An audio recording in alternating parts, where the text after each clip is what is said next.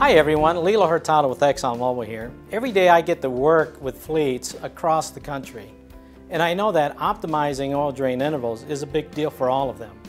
It can help save money on maintenance and operating costs and improve efficiency of their maintenance program. It's also good for the environment because trucks and machines are operating longer on each drop of oil. This can help minimize waste streams and help companies achieve their sustainability initiatives. So what's the right oil drain interval for your fleet?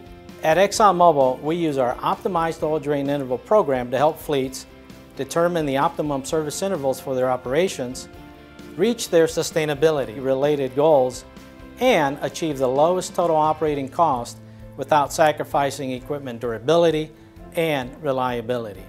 Our engineers have invested countless hours and resources to develop this unique process which employs a data-driven method along with mobile Delvac high-performance lubricants to identify the lowest total cost.